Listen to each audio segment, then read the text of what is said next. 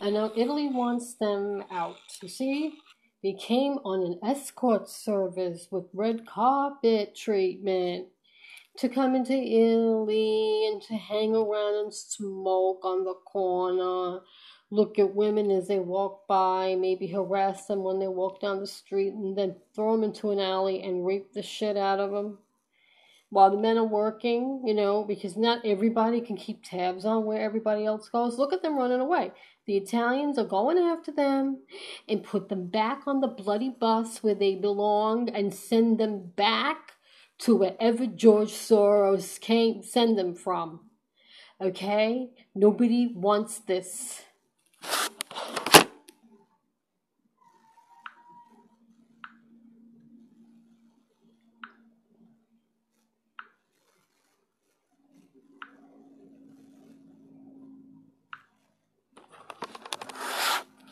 And you look at this video. Now, the reason why I'm doing this is because this is very important to know. No, I don't want to see this in real life, but I believe what I see on the internet because I know what they show is reality.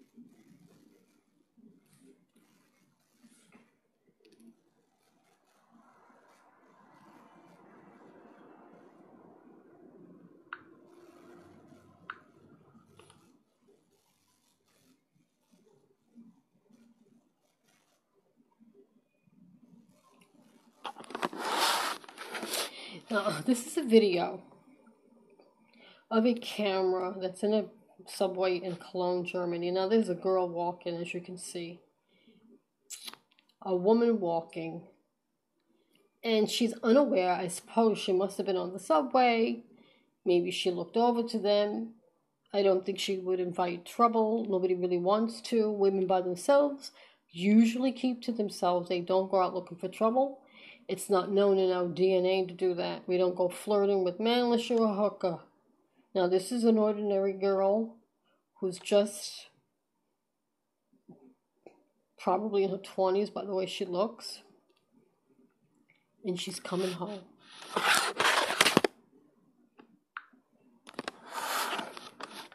Actually, she's going home from the subway. That's what she's doing. And this is a YouTube video. You can go. And she's coming off the subway. And she's not paying any mind, I suppose, to these 4 despicable, subhuman miscreants who are lurking behind her. And I'm sure she's not aware of it. Now, they pulled it off at Germany. I mean, it may be on YouTube, I don't know over there, but I found it, and I'm looking, and I see that it's in German. But maybe you could probably find it in English. That this woman was just minding her own business. She probably should have had mace, but what happened to this woman is unforgivable. And nobody is there to protect her. There are no police protection. There are no anything. Oh, surveillance video cameras. Like, that's going to really do the trick. They need live police officers in these subways. That's even in New York. All the subways in the big cities, they need live police officers. Because if they saw a cop there, they would have never done this. They know there's no police protection. So they know they can get away with murder. And if this woman survived, it's a miracle from God. And this woman, this never should have happened to her. She probably will never recuperate. But what happened to her is worse than rape. And they plan to do this over here, which I've been in the subways in New York. I know them. I grew up in them. I know what to look for, but maybe because in Germany they haven't been misogynized as long as America has been. America's been misogynized for over 50 years. And we were taught as young people, as I was, to be aware and look over your shoulder, look around you. Be aware of who's around you. Do not trust anybody. And look over your shoulder, look behind you, look in front of you, look on the side of you. Whereas in Germany, they didn't have to do that because Germans don't do this to each other. Okay? How many German-born rapists go out there and do that to their own fellow German woman? I don't think so.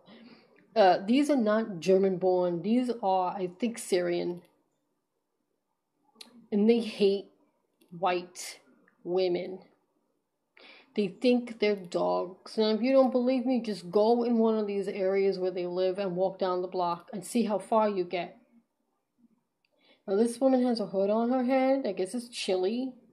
It must be like November. I know this was recently, a few months ago. And she's trying to go to her destination. And as she goes to her destination, she's taken unawares of what's happening.